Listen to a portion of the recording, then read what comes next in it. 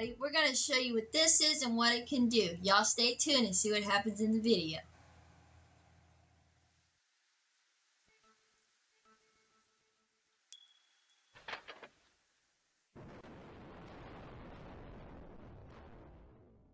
Me and Kira are out here in the shop, and we are doing what now? We're going to learn about the camera that almost killed my dad. It's an important discovery. So she got to be the one that drove me home. We together, she is my wondrous assistant today. Thank you. And we are going to be showing this. I am on a 30-day regimen, about a little over halfway through, of some very serious antibiotics. And this all began with this thing. So I'm going to have Kira just sit here and point it down at it. And I'll turn it on. And now this is an excellent item. Like she says, that camera almost killed you. So as you can see, it has two separate cameras built into one and a very nice light. And this thing will go all the way up 1900 and I think like 1200, whatever, on the camera quality. So it's pretty good. It has the mode I keep it in most of the time is the downward facing right there. And as you'll see it right here, you see that? And it is tiny. It's really small. It's about, I don't know, a little smaller than a number 2 pencil. So what we have here, she's going to show you this. I'll let her just hold it over here so y'all can look at that, and I'll explain the details of this. This camera is got 50 feet. As you can tell, pretty well used. This is how it came back in the back of the truck. This camera got used in the bottom of a silver/copper mine. Yeah. And Kira was out exploring around the hilltops, and I came back out of the mine gagging and choking, and she's like, "What's wrong with you?" I said, "I don't know, it's just really stale in there." Well, come to find out, they used cottonwood trees cut up into timber for the supports in the mine, and it had turned into basically black mold and fungus. So the air rushing up when we took the covers off of a downshaft that ran about 30 or so feet down, when we took it off of there. Now, I will not show video of someone's project. I was installing solar panels up in the hillside behind in the valley, and batteries down in there is kind of for a bunker. A guy owns the land. So we're not going to show that. But this thing here did its job. Did a hell of a job. But what it didn't do is tell me that I was in a high arsenic, high sulfur gas. And then later, when I got home, about 2 days later, a fungal attack took over my lungs. Okay, so I have a few good days where I've made some videos out here, a few good days, and I worked my butt off to get this company here, and y'all be looking. I'm going to put a video out. It's completely opened and examined, and you're going to see how everything got very good upgrades from my suggestions to this company. And they did what I asked. They built a hell of an inverter. I'll put links to all of this below the video. So apparently I got a fungal Stachybotrys is what they called it.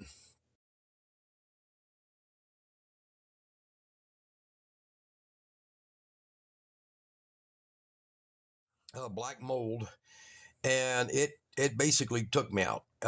So I mean, I spent days recovering and being babied by this worrywart of taking care of me. So I have been on a ton of antibiotics and antifungal treatments for my lungs. Now the problem is that it then traveled to my kidneys. Back into the hospital I went. Felt good, did a video, next night in the hospital. So we're going to give you a little idea of what this thing can do. It is good. I'm coming out of the dark spot of this, so we're going to get more in depth. She's showing you right now how this camera can literally go in here and identify and look for parts here.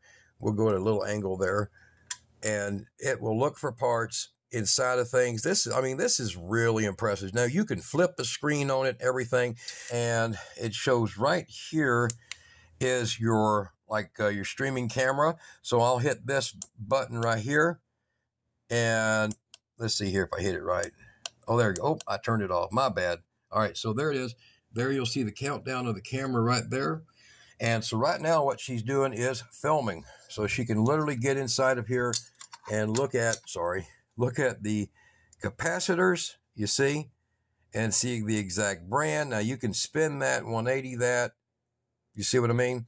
And you can look inside, you can see if there's cracks in the boards, all kinds of different things inside of stuff. Now, I actually used this camera when I first decided to do this so that I could figure out where to cut in to get to that trimmer right there for setting up my current. And it's very handy for that because it just literally, I just got peeled one corner and looked in there with the camera and I could identify things that I needed. You can also basically just take the items and look down inside like that. So that's how it works. Now I'll replay this section of the video right here so you'll see what it does. But the clarity is amazing on this. So there's a minute of video there. And I'll hit the OK button again and it will stop there. Okay, right here is looking inside the inverter. I'll try to slow this down a little bit. But you can see in here like these capacitors right here. The newer model inverter has much larger capacitors than these. We're going to be showing that. And if you look back in here, you get a really clear view. Now, I'm sorry about how fast I'm moving around here because I'm just getting used to using it for that purpose. But look over here inside of this. This is the Vever. And you can see in there where the trimmer is and where the shunts are at. And look back up inside and get a good idea of the construction of this also. The clarity is really good. Now, I'm moving a little fast because we're doing this video. But look down here, I can check and see if I got a fuse burnt. I can look in here further along and see if I've got any capacitors might be swollen up or something like that. Yeah, burnt fuses is probably what it's going to be used for most often. Yeah, we got a lot of inverters. So, I mean, you know, being able to put this into the vent of an inverter is a pretty good thing. All right, so this is handy as hell. It has different little attachments with it, so we almost lost these. This has got like a little hook, a little magnet on it, and it goes on the end. Now there's a metal ring that goes around this camera, and then there's a side camera that is right there. You see it? So I'll have her hold that, and I want to kick it over to side camera, and you just do that by just holding down the button, and you watch what it does. Now it's turning on the light on the side camera. So as you can see, there's my hand on the side camera, and then she can do the same thing. Like, look at these fuses. You see that? Look at the fuses. Look and see what kind of different parts you have in there as far as all the materials. So kind of cool, ain't it? Now, I don't know how well this camera here is working for it, but look at that. So it fishes in really well, and you can check the board for all kinds of stuff. It is a nice tool to have. It does have its absolute benefits, and then of course you've got your split screen where it will do both, you see? So if you're going down inside of a pipe, you can look for damage in the pipe as well as distance and other debris in the pipe. And it does have the ability, hold on to that, Kira, it does have the ability to totally flip the picture backwards if you wish to do so, but I keep it pretty much on the straight shot right there. Now, when you have this, you ain't got to worry about it like in my toolbox. I didn't have to worry about it getting hit and turned on by some just light push of a button. It has a real mechanical style switch on it. That's extremely handy. I've got another one of these that's kind of like a little smaller screen, and if you just touch it somewhere, it'll come on. It'll power on and run its battery out. But this one's kind of cool, and it can handle up to, I believe, 64 gig in the little side card right there, little mini SD. So I think I did good getting this. And our main goal when we were in that mine, I was in 45, 50 feet back and around a corner and down in a drop shaft where there's a shaft right there. And the second level has collapsed. And when I got in there, I dropped this whole camera kit probably about 25 feet down. And luckily the cable got caught on a piece of wood, and I thought I broke it, and it came back up just fine. And then later I dropped this all the way down, and we found the water. It was the water, and this is fully waterproof, so it went in the water. Like I said, I'm sorry I can't record on someone else's property, but it went in the water, and I dropped it roughly about 8 feet deep in a and a bottom bore that is probably about 6 feet in diameter. It's a little broke up and collapsed. And the guy bought all the property, so we were just basically kind of not rehabbing, but using the cavern entrance and about 30 feet back, because it's pretty good size, as a nice place to store stuff, batteries, gear, and everything. And I was putting in their solar stuff.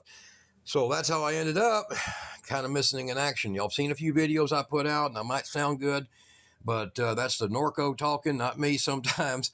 And I'm getting better, though. All right. I got Nurse Kira. She's doing it. I prefer the name Domestic Goddess. Domestic Goddess. There you go. Taking care of Dad. So Dad's best girl. She takes care of me. So guys, y'all look at this. The links to it are below. It is well worth. I had a rigid that I paid $300 for. I lost it. Left it on the back of a toolbox. A rigid brand. I lost it. And this kind of was the replacement for it last year. And it's, almost a year now, I guess, a year old. It has a little lanyard thing. That's what broke. So, I don't know. Don't trust the lanyard. But it just fits in the shirt pocket. It's not that hard to carry. This unplugs easily. And you can buy the longer ones or the shorter ones. Now, I have one that's a 12-footer, and I got one that's a 33-footer, and I got this 50-footer. The 50 is what we took down there because the guy said the water should be close. So, there you go. If you got jobs you need to use it on, you need to find wiring inside of walls. It only requires just basically get it inside of a wall, and you can side view as well as look forward, which is really awesome. I do like this, and probably one of the best little self gifts I got myself. Got other one of those. I like that one too. Y'all be good.